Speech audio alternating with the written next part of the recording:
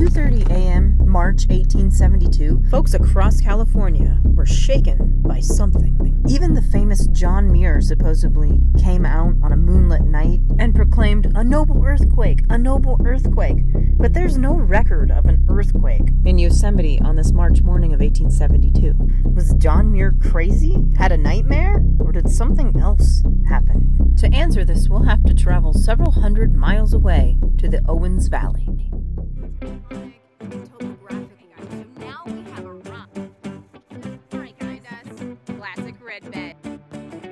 Here is the Owens Valley, and there is the little town of Lone Pine. On that same day in 1872, this valley also felt a rumbling, but for them, it was even more traumatic, and the cause was churning right underfoot.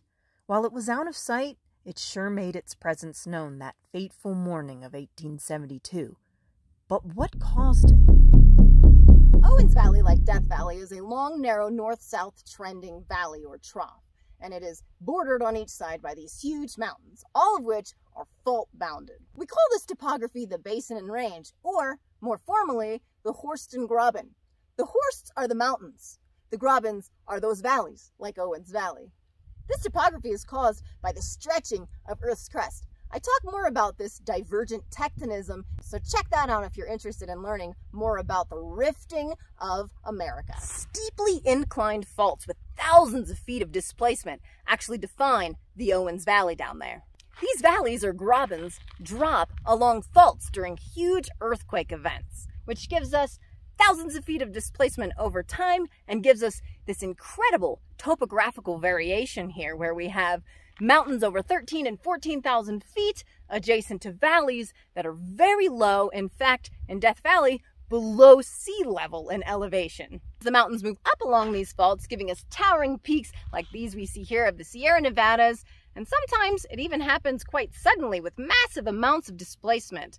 For example, we saw this in Idaho when an earthquake there caused its nearby mountain Bora Peak to rise by about a whole foot in a sudden earthquake event.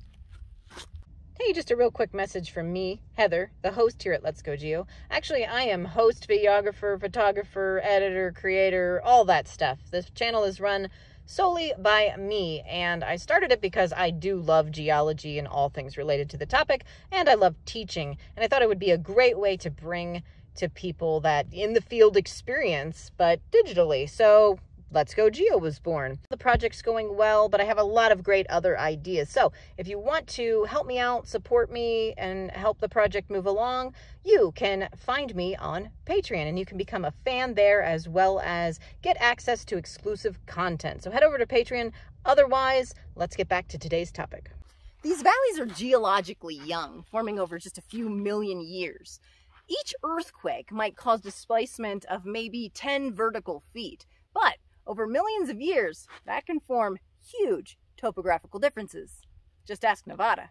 But there's something else going on here. The Owens Valley sits right at the geological junction of extensional forces as well as transtensional and compressional forces. And while many think of the San Andreas Fault as the culprit for all the rumblings around California, there's another culprit here, and it's called the Walker Lane. Walker Lane, a series of many faults, is likely responsible for the accommodation of up to 25% of the stress between the plate interactions here. The Walker Lane is a system of complex and widespread faulting found near the border of eastern California and Nevada, sandwiched between the Sierra Nevada microplate to the west, the Garlock Fault to the south, the Basin and Range province to the east, and the Cascade region to the north. And it is here in the Walker Lane, the southern portion of which is sometimes referred to as the Eastern California Shear Zone, where we find the Owens Valley Fault System and the location of that large Owens Valley earthquake of 1872, as well as some other large historic quakes. Cutting right through the middle of Owens Valley is another huge fault. And in March of 1872, a massive earthquake struck Lone Pine right along that fault system. Earthquakes leave behind long-lasting signs of their events in the form of offsets of drainages, offsets in the landscape and on alluvial fans, convoluted deposits like the ash beds we explored around the Tacoma Basin. Let's take a look now at some of the fascinating signs of the 1872 quake we can still see today in the Owens Valley. This is Diaz Lake. There are scarps on both sides of the lake responsible for the graben, or dropped block, in which the lake is contained. That's right, this lake was formed by the 1872 earthquake. Here at Mount Whitney Golf Course, geology plays a hand in the game. Here at hole 5, golfers must hit to a green on top of the scarp. And then at hole 6, they actually hit off of the scarp, getting a helpful hand from earthquakes. I'm standing up on this ridge here, and this is actually on top of the fault scarp that is part of the Lone Pine Fault, which is part of the Owens Valley Fault Zone. This is about 15 to 20 feet high here, and it's one of the largest fault scarps of the system. And this is the result of that 1872 quake. It was probably actually several quakes responsible for the whole displacement here. This boulder is actually pretty interesting. If you look closely, you can see different coloration tones in the rock.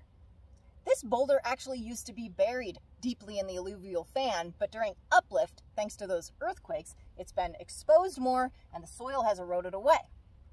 There's actually a very faint line to be seen down the rock a little bit, and that could possibly be the old soil level of this boulder.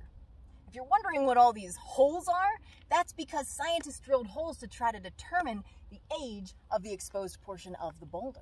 All of the many granite boulders here are of the Mount Whitney granite, and it's this kind of duller gray granite that is well known for its large orthoclase feldspar crystals. These dark angular rocks here are actually material eroded down from the Alabama hills, just to the west of us.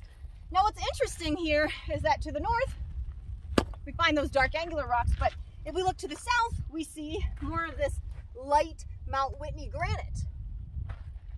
Lubetkin and Clark did some research on the area and did some detailed mapping and determined that there was right lateral movement of possibly 40 feet. Now, right lateral movement means that whatever side of the fault that you stand on, you actually would see that the movement of the land is to your right. It doesn't matter which way, it's to your right. That's right lateral movement.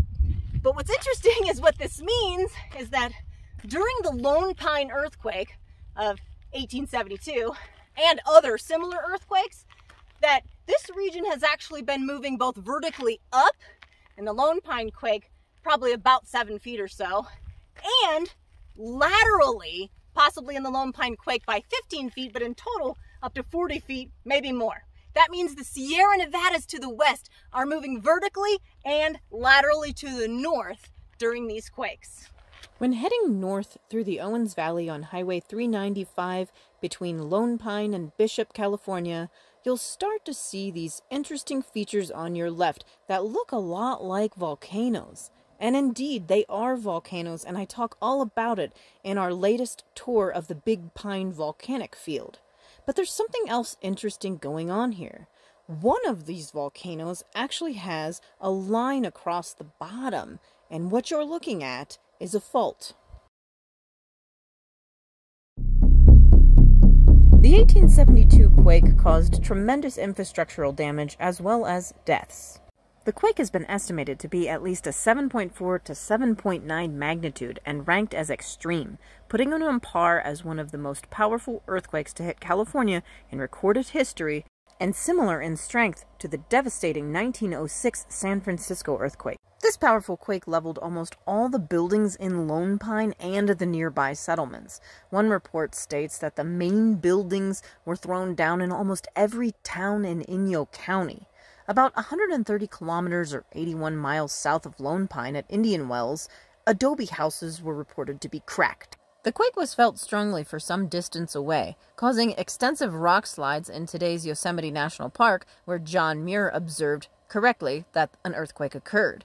It also was felt in Sacramento, where citizens were startled out of bed. It stopped clocks and awakened people as far south as San Diego, in Red Bluff to the north, in Elko, Nevada to the east, and the shock was felt pretty much all over most of California and Nevada. Thousands of aftershocks occurred, some severe.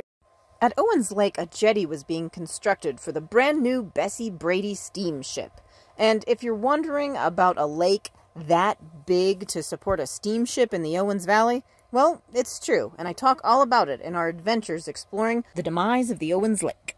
The quake struck during the construction of the jetty and caused the lake bottom to tilt to the southeast, so the edge of the jetty was now 200 feet from the water's edge and had to be extended. And the quake took its toll on more than just infrastructure. Of the about 250 residents, 27 were killed and 56 were injured. Just outside of the town of Lone Pine are graves for the 27 people who died from this major earthquake. And these grave sites sit right on one of the Owens Valley strands that broke in 1872. The 1872 Owens Valley earthquake was one of California's largest. This quake ruptured multiple geometric fault segments, generating a complex surface rupture trace similar to the 1992 7.3 Landers quake, the 1991 7.1 Hector mine quake, and the more recent large Ridge Crest earthquake. The Owens Valley fault system experiences relatively infrequent but large earthquakes, predominantly right lateral slip. But as we've seen, movement along these faults can be more complex than that and trigger earthquakes on adjacent faults. I've talked more about this in related virtual adventures here at Let's Go Geo, so look for the Walker Lane Earthquake Adventure, adventures on the California volcanoes and Big Pine Volcanic Field, the Long Valley Caldera, and why Owens Lake dried up. All found here at Let's Go Geo, so join me on the next adventure. And a special shout out to all my patrons, including some of the ones you see listed here who help support the Let's Go Geo project. Keep it going and keep new adventures coming.